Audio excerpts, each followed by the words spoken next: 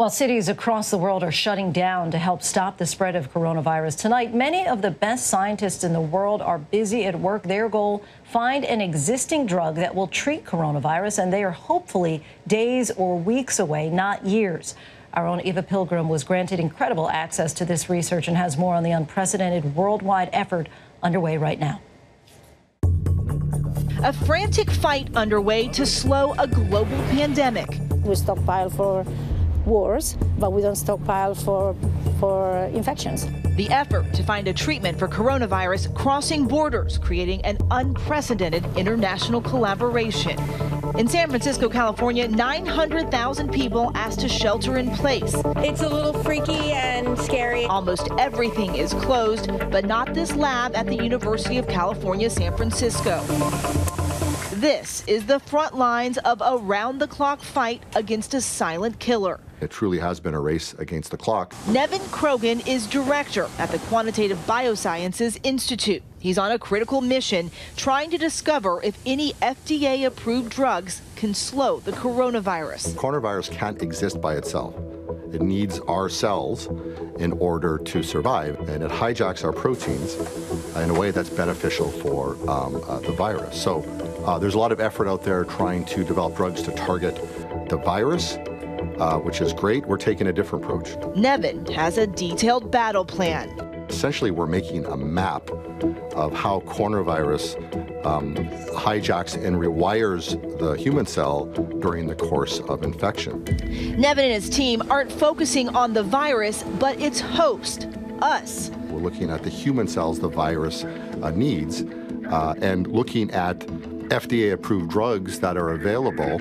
Nevin found 29 proteins in the DNA of the virus and then followed the virus's attack to find which of our more than 20,000 proteins it interacts with. That information, critical, narrowing down for scientists where to focus. How many of these proteins have previously approved drugs that can target them, obviously, for other diseases? This isn't the first map Krogan's team has created. In 2011, he mapped HIV, then Ebola, West Nile, and dengue. In this case, he's hoping the map helps scientists figure out a treatment for coronavirus that works now. I think it takes an average of at least 6 years in order to come up with a drug, but if we can already use drugs that exist for other diseases and repurpose them, we may have drugs that we could be using right now. Krogan shared the map with biochemist Kayvon Shokot, who works in a nearby San Francisco lab.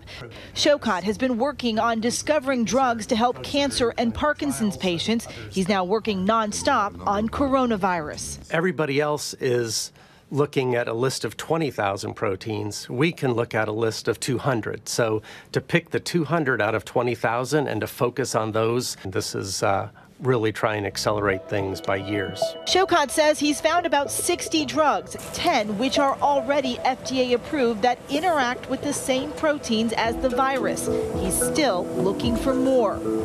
The map and those 10 drugs have been shipped across the world to 2 labs that can test the live virus, the Pasteur Institute in Paris. We here have the expertise and the ability to grow the virus, quantify it, and test drugs against it. At New York's Mount Sinai Hospital. Adolfo Garcia Sastre is a virologist. He recreated the Spanish flu of 1918. He's created vaccines before. His most recognizable discovery, the flu mist. But right now, he's focused on Nevin's map and if any drugs will help slow this pandemic. We'll get the results within 1 week. And then, depending on what data we have, then we will move into animal models and see how it works. Adolfo's wife also works in a different lab. Ana Fernandez Sesma is also hard at work. You said it's all hands on deck.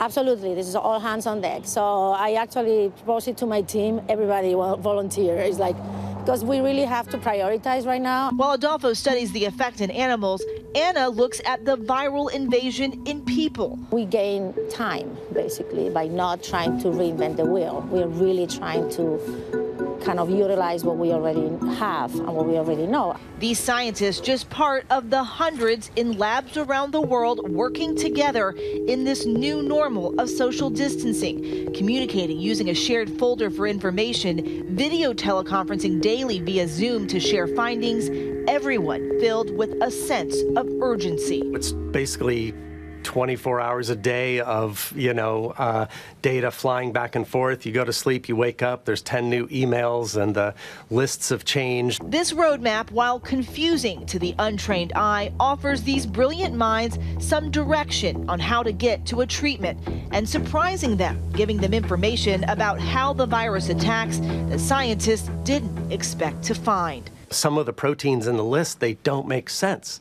Like, why would the virus use this protein? We think that protein is involved in something that we've never thought viruses use. But a lot of our human proteins, they moonlight. They'd have the function we know about, but then they also do something else. Maybe the virus co-opted that. The search for so many other important scientific answers put on hold as these scientists work to find an answer to curb this pandemic.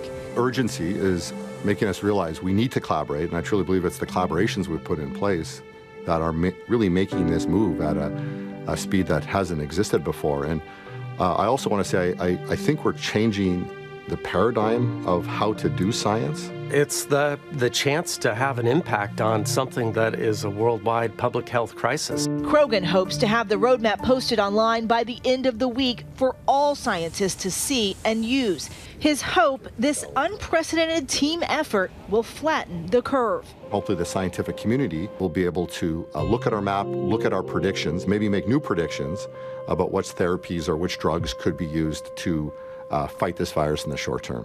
I would say that there's probably a 2% chance that we could identify a drug that is FDA approved, and maybe it would be well enough understood that it could be used in patients in, a month.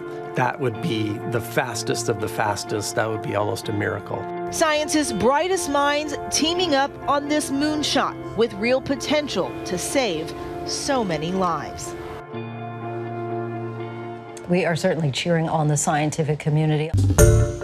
Hi everyone, George Stephanopoulos here. Thanks for checking out the ABC News YouTube channel. If you'd like to get more videos, show highlights, and watch live event coverage, click on the right over here to subscribe to our channel, and don't forget to download the ABC News app for breaking news alerts. Thanks for watching.